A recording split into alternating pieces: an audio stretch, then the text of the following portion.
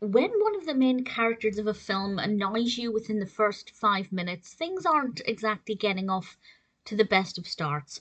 However, after a little while, I started to really enjoy A Very Merry Bridesmaid, and ultimately it was a film that I liked and I do recommend it. This was released in 2021. It's a Hallmark film directed by David I. Strasser, written by Tracy Andreen and Elena Valdez, and it stars Emily Osment as Leah Taylor. Now, Leah is not the character who annoyed me. The character who annoyed me is Julia. She's getting married to Leah's brother, and Leah's birthday happens to be on Christmas Eve, and that's also the date when Julia has decided to have her wedding. And this annoys me for two reasons. One, I think any Christmas Eve wedding, if you're having a big wedding with lots of guests, is a little bit selfish. Because people like to have their own time on Christmas Eve. They like to do their own traditions. They like to visit family. But if they're obligated to go to a wedding, it kind of gets in the way of that. Plus, people are generally very busy on Christmas Eve doing final plans for Christmas Day. But also, when you know it's your sister-in-law's 30th birthday, having a wedding on Christmas Eve really seems very selfish to me when you consider all of those things. You could, having it the day before on the 23rd would have made sense, or the weekend before, it still would have been a Christmas wedding, it still would have been around the holidays, but you wouldn't inconvenience many people on what is one of the busiest days of the year, and also stealing the limelight from somebody's milestone birthday. That really annoyed me. And to be honest, the character didn't display any other irritating characteristics. I just felt her selfishness all the way through it, and that really got me off to a really negative start. But once I kind of brushed that aside and realised that the film was addressing this, Leah, certain characters did say to Leah, it's your birthday as well, what are you doing? Leah was just kind of brushing it aside, saying, it's fine, it's all about the wedding.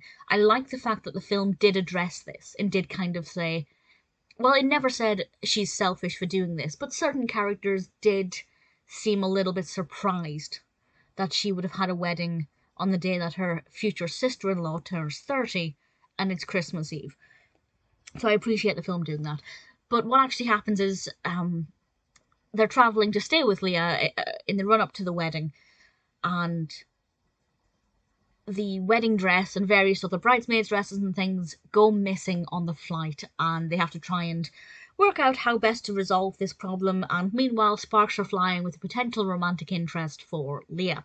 It's somebody she's known a long time, it's not a new person in her life. Honestly, reflecting on the film, not a lot happened. Genuinely not a lot happened. Most of the big reveals happened within the first maybe 20 minutes of the film, and after that it was just everything going through the motions to get us to the final point. But it was warm and fuzzy, it was very festive. Most of the characters were really likeable. I really like Leah. I think Emily Osment's brilliant. And it definitely is one that could put you in the festive spirit. I also love certain other characters who were very supportive of Leah, both in terms of her career and also acknowledging frequently that it was her birthday. And I think that that's something that was really appreciated because, as I said, when the film started and I realised that this person, Julia, was having a wedding on Christmas Eve and on her sister-in-law's 30th birthday, it really bugged me. But Leah's birthday was not forgotten. As I said, there are characters who keep reminding her about this.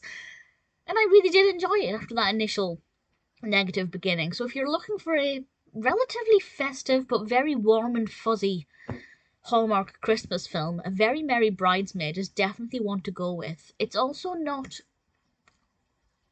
abundantly about the wedding.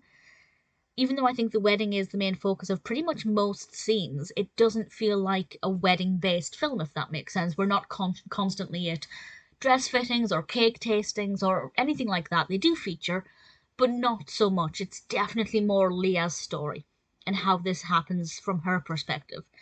So, rocky start, but I definitely enjoyed it, and if you haven't seen it, I do recommend A Very Merry Bridesmaid.